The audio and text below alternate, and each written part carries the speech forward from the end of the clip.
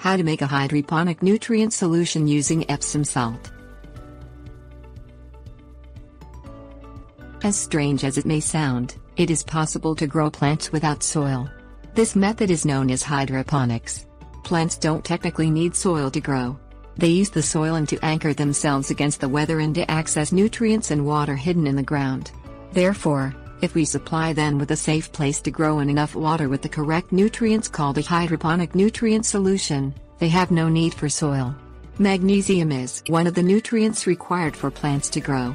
Epsom salt is one of the least expensive ways to add magnesium to your hydroponic solution. Things you will need: large bucket or tub, smaller bowl or bucket, water, Epsom salt, calcium nitrate, hydroponic fertilizer, stirring stick. Fill your large tub or bucket with 5 gallons of distilled water. Distilled water works better because it lacks chlorine and other deposits that can be found in tap water. In the smaller bucket, mix 1 cup of distilled water, 1 teaspoon of Epsom salt, 1 teaspoon of calcium nitrate and 2 teaspoons of hydroponic fertilizer.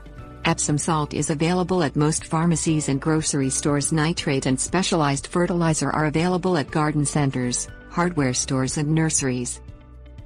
Pour the mixture from the smaller bowl into the larger tub and stir with a stirring stick for 2 to 3 minutes to ensure the solution is well mixed. Tips warnings.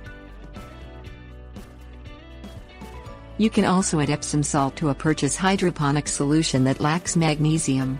Add TSP of Epsom salt per gallon of hydroponic solution to make sure you have enough magnesium.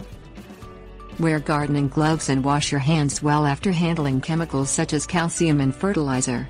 Many of these materials can be harmful if ingested.